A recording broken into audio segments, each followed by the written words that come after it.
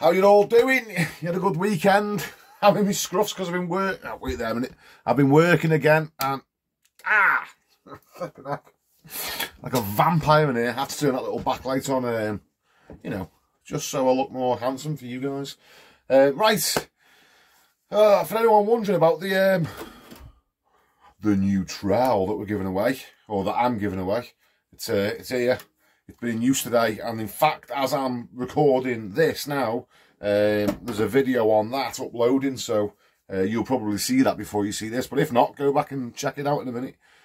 Right, anyway, I won't waffle. Let's get straight into the questions, because there's a load of them, and we haven't got much time. So, first question is from David Crawford. David says, "Hi Kirk, I've got a question. How do you get the plaster into corners that aren't square?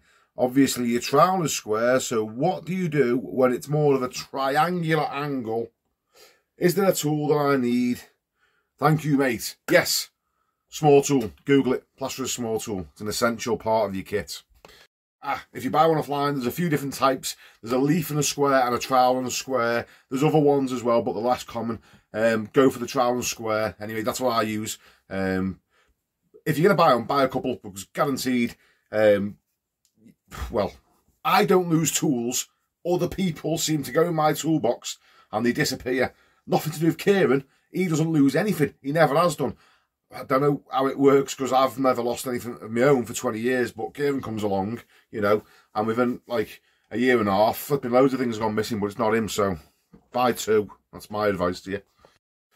Ian Davis has put, "So I know that you say SBR is superior, but what do you use when you have to skim over silk paint?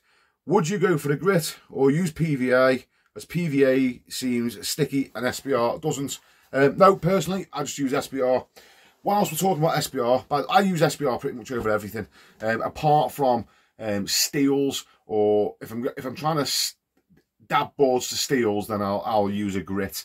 There's loads of different grits that you can get.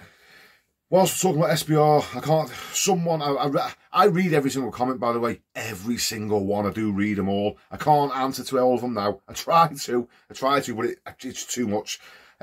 But anyway, I did read somewhere, I can't remember who said it, but someone said that the SBR was causing the plaster to go off faster than the PVA. So what you're doing there is one of either two things, or maybe a couple of things. Spreading it too thin. I mean, you've got to keep dipping the roller in. You can't just dip it in once and do the whole wall. I'm not saying you've done that, but that could be the issue, that you're spreading it on too thin. Do not water it down. I use SBR neat. Or, what could the other, going over it too soon. If I go over like bare plaster walls, I'll SBR the walls and I'll let them go off. I'll give them, you know, maybe do it the day before, to kill the suction completely. It doesn't completely kill the suction when it's still sort of drying out, but once it's completely set, like if you did it one day and did it the next day, there's no suction whatsoever. So if you sort of SBR it and then going straight over it, that might be an issue. So you've got three things there. It'll be one of them three. Just to clarify, don't worry about your grip on the silk paint. Your SBR will stick to that, and your plaster will stick to the SBR, okay? So it doesn't matter what you go over with SBR, it will stick to it. The only time, like I said to you, I use a grit is when I'm trying to get massive bits of, you know, plaster, like blobs of adhesive to stick to something. I just like it to have a bit of a key as well, you know? So a grit for steel work and things like that. Right, question from Ashley T. I'm going to paraphrase this because it's quite a big paragraph, but basically Ashley wants to know, he's got a big wall to do in his house, and he's worried that by the time he gets from one end to the end of it, before he starts second coating, then it may have already set. He said he knows there's products that can slow the set down, but he doesn't really want to mess around with the plaster. That's fair enough when you're beginning. I wouldn't recommend messing around with it until you sort of know what you're doing with it anyway.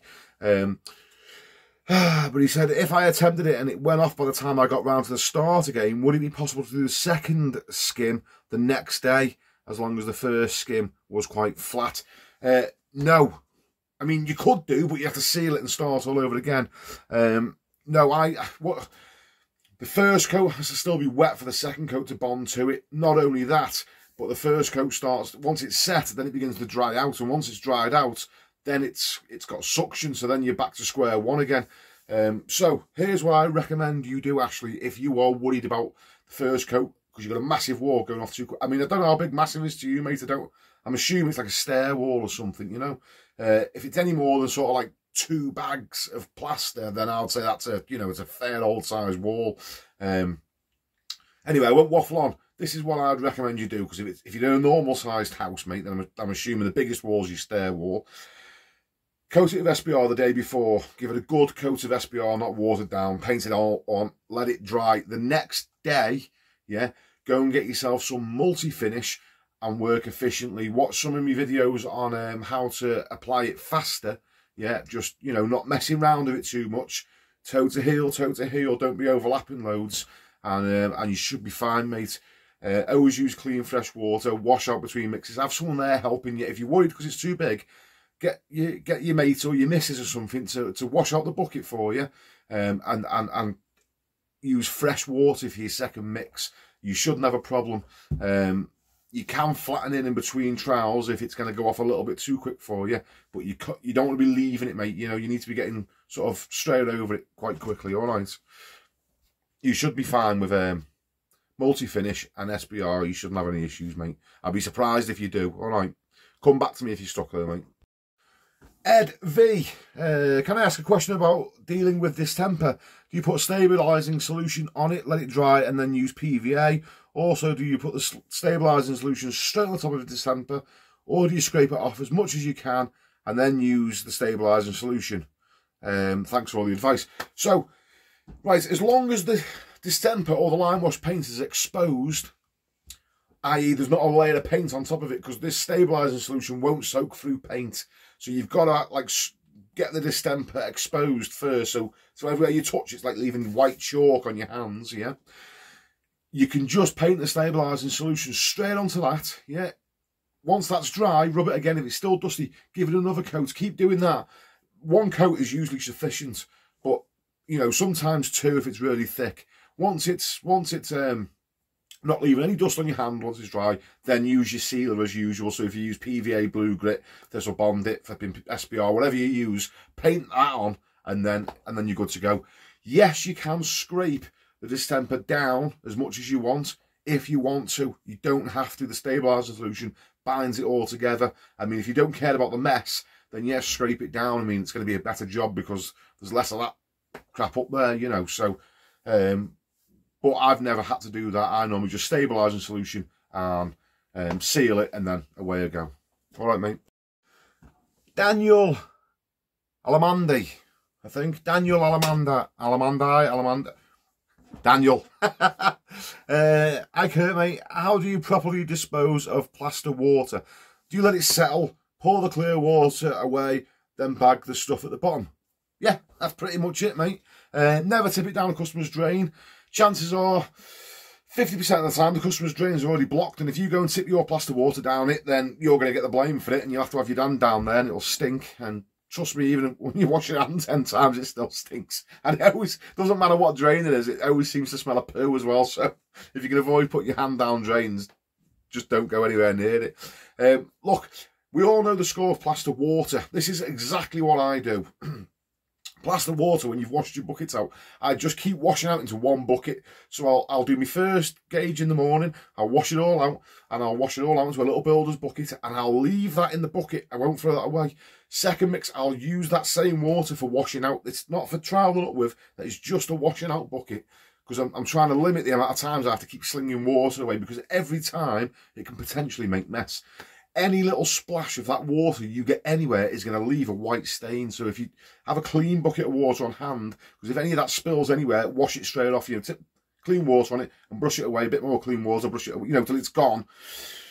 Now, when the end of the day comes and you've got this full bucket of dirty water, ideally, if the customer have got like a border around the garden or in the back garden, get your bucket trowel, scrape out, ask the customers, tell them this first, you know, make like a little hole in the soil and tip the surface water off into the little hole until it's just, you've got a load of slop at the bottom. Scrape that out into a bag, British Gypsum have now lined the plaster bags with like a cellophane inside the 2 layers of paper, so it's not waterproof, but it will sort of hold the slop. Put that in the back of your van, or you know, in the wheelie bin, or take it to tip, or whatever you're gonna do. But I try and tip the water into soil. Now, if the customer questions this, gypsum's good for the soil, so you know. Don't lash it across the garden. Don't lash it down the street or on the path or on the drive. Don't tip it anywhere.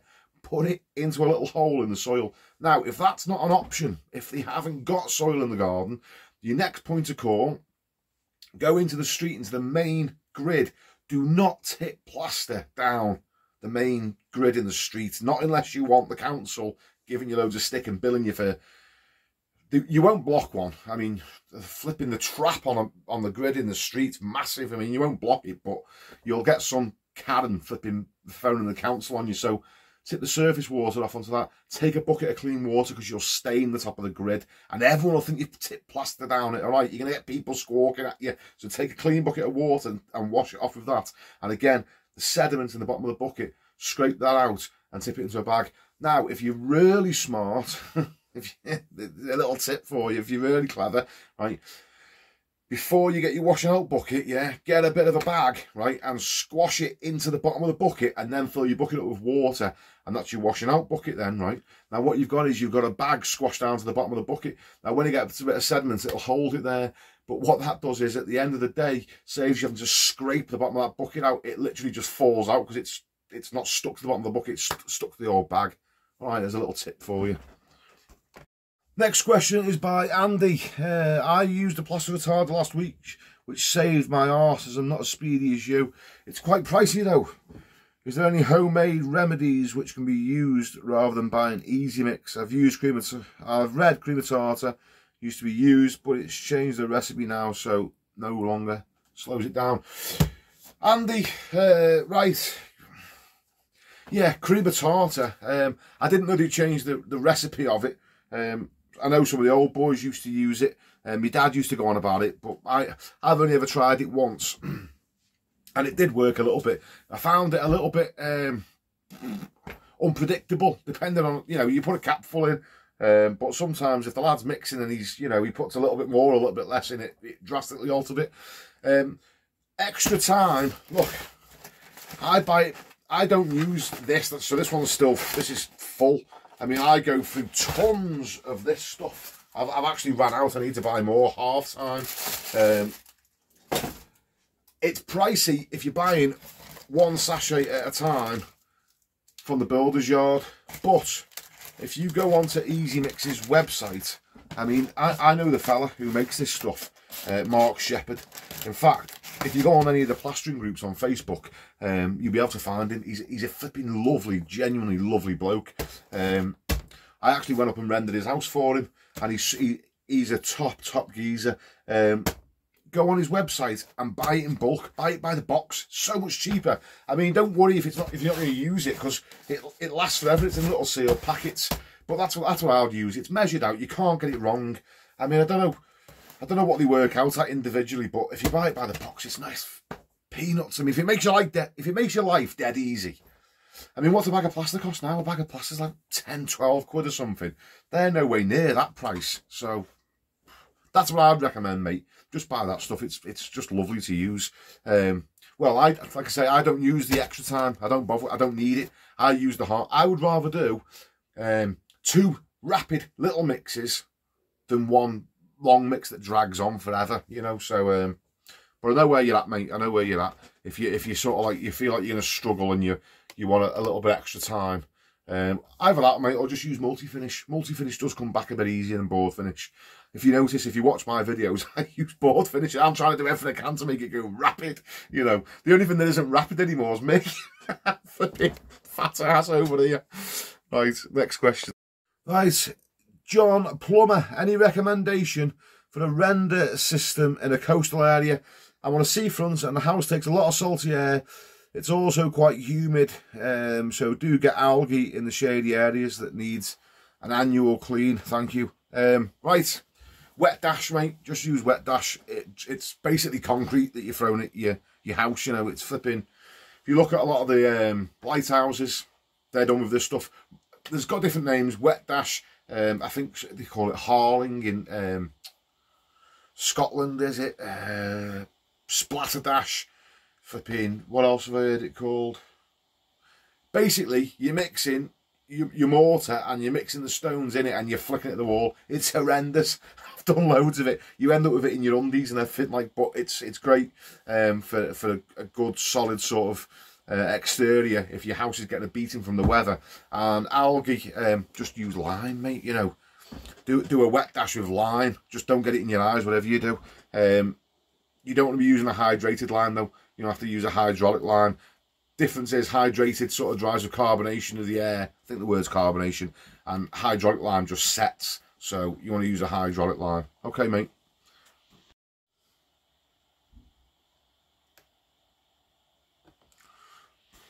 Okay, Alan has said, is it possible to plaster over lining paper? I've got a room to do and it's worse than wood chip to get off. Look, the problem with going over paper is, right, your plaster's only going to be as solid as the paper, as well as the paper's hung then. So, I mean, I would say it's bad practice. It's not very good at all to be going over paper. Here's a little key to get your paper off dead easy if you're struggling to get it off. PVA it. Mix your PVA 50-50 of water, like PVA the walls, and it's like water seems to evaporate and dry out quite quick. When you PVA it stays damp for ages and it really soaks into the paper and you'll scrape it off a lot easier. Just don't leave the PVA to dry, like, you know, till a couple of hours, because then you'll have sealed it even more. But PVA gets wallpaper off dead quick. Don't use SBR because that dries quite fast as well. So PVA 50-50 of water, let that soak in.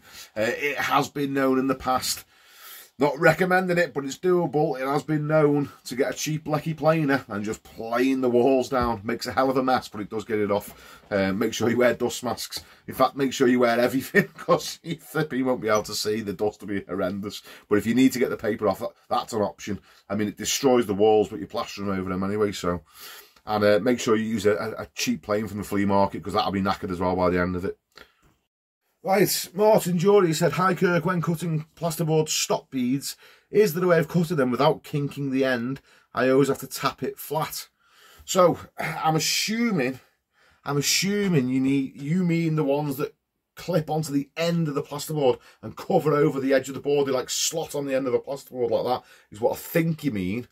And I understand what you're saying, because when you cut them with your snips, you can only cut the two sides, and then you have to bend it and it snaps off in the middle. I hope that's what you mean.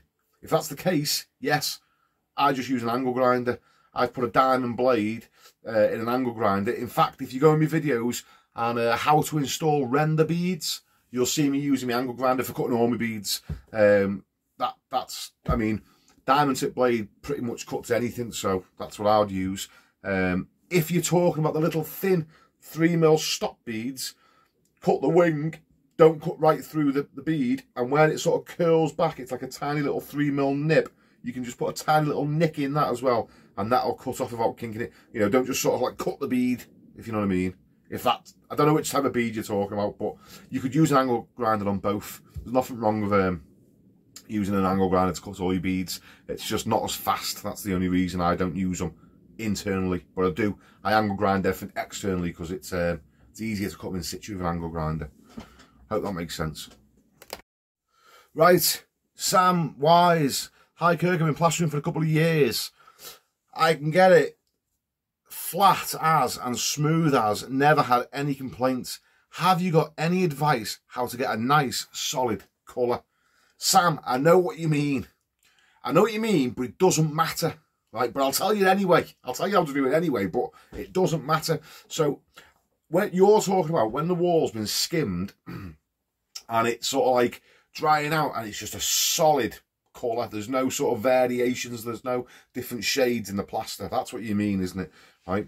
As long as your wall is flat, mate, as long as it's nice and flat, then that's it. Once it's painted, it'll be a solid colour. You know, that's all that matters. But to answer your question, in case you're just getting off on, you know, just want the walls to look lovely when, you know, the customer walks in. Basically, what you've got is your first layer of finish that goes on. If there's a tiny little line in that and your second coat goes on, then when the first coat starts to set, you get that dark line, towards the end of your gauge, you start seeing the dark lines in it, don't you? Or when you're troweling up, there's different shades in it. Now, what's happening is, when you're troweling up, and there's little hollows and deviations, and you're putting a bit of water on, you're bringing a bit of fat off the plaster. Now, don't worry, people go on about fat, saying, oh, you can't use the fat. You can't use the fat from the later stages, but the first sort of wet trowel, you can. It's sort of like the last wet trowel, you don't want to be using that fat to fill your face. But anyway, don't want to go off the subject. When you're using the fat, that's going to dry out a slightly different colour to the rest of the plaster. So if you wanted to get that solid block colour, what you need to do is get that wall as flat as possible instantly on both coats. So just try this. This will work for you. I mean, not that it even matters, but it'll work. First coat it as flat as you can. There's no big lines and no hollows. Hit it with a speed skim. Yeah. Second coat it. No big lines. Hit it instantly with a speed skim. Speed skim both coats, right? Now that will get it so it's a nice solid colour when you trowel it up. But just to be extra sure, flatten it in, yeah, then sponge it.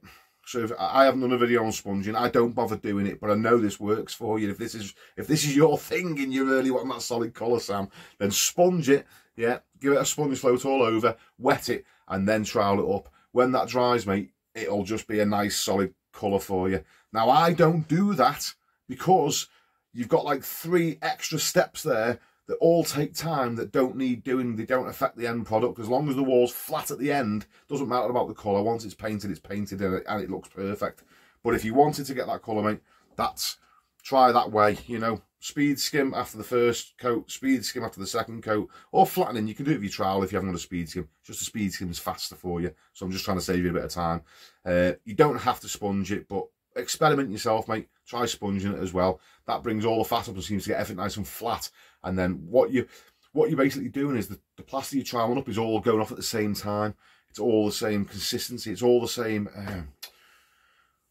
Imagine like the strength of the plaster's all the same, if that's a good way of saying it. Imagine like normal plaster is like 100% plaster, yeah? When you wet trowel it, you bring off plaster that's mixed with water, so it's a bit diluted, so it dries a different colour. Well, when you sponge it all over, it's all the same sort of, it's all got the same percentage of plaster in it, so it dries the same colour. I'm probably making this more confusing than it needs to be, but I hope you understand what I'm trying to say. Right, I'm going, because I'm flipping confusing myself. I think that's it. I think that's all the questions I can find. I'm going, it's Sunday, I've worked today, I've had enough. I've got to go and, I'm flipping running dry in here. There's no beers left, so I've got to go. And, before I go, I'll tell you, I had a phone call from my dad today. And, right, have you ever had mice in your house? So, my missus hates me telling people this because she thinks like if someone had a mouse in their house, it must be because of their dirty house or something. But I'll tell you, so we had a mouse a couple of years back before COVID, and flipping heck, this thing, it was in the ceiling space, down between the floorboards and the ceiling. Well, we put down humane traps first, she didn't. The kids, they all love the animals. They don't want nothing to be hurt. So we're putting down these little humane traps, right? We didn't catch any mice, but they sounded like they were multiplied. So then we started putting down proper mouse traps, the ones that catch them. Oh, they were going off in the night. Flipping heck, it wasn't nice because something's just been killed, in your house. But anyway, I sort of set a few of them up and we caught a few mice. So I left my missus in charge of it then and said, right, love, you deal with this now. I've shown you how to catch them properly, And she was setting the trap in such a way. I can't, it's hard to explain without showing you, but she was putting the pin in such a way that it didn't matter what you did, it wouldn't go off. So she was like putting the flipping different things on. There was chocolate going on, there was cheese, there was all sorts of stuff. The traps would never go off, and she's saying that they've got wires to it. I said, no, love, look, you're setting it, flipping that. You're feeding them. They're bringing more.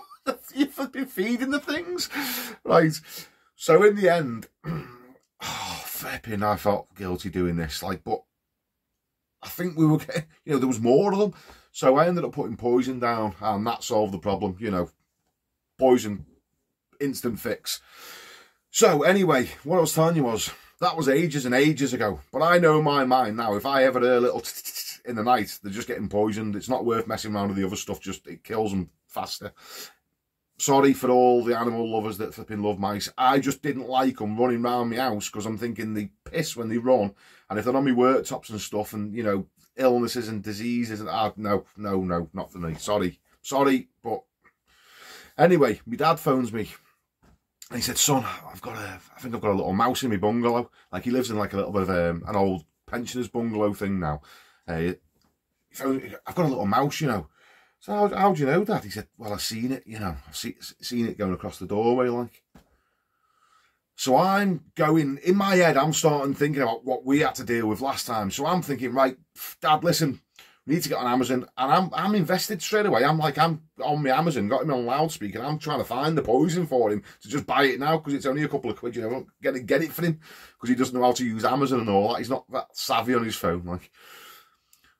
And as he's talking, he goes, no, what I'm done, son, what I'm doing is, I don't need poison. I've been spraying WD-40 around the bottom of all the doors and around all the pipes. What?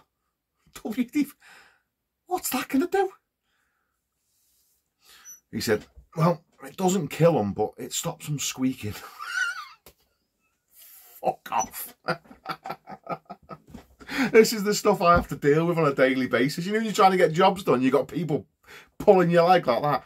Flipping nightmare. Right, anyway, I'm going for more beer. Ciao.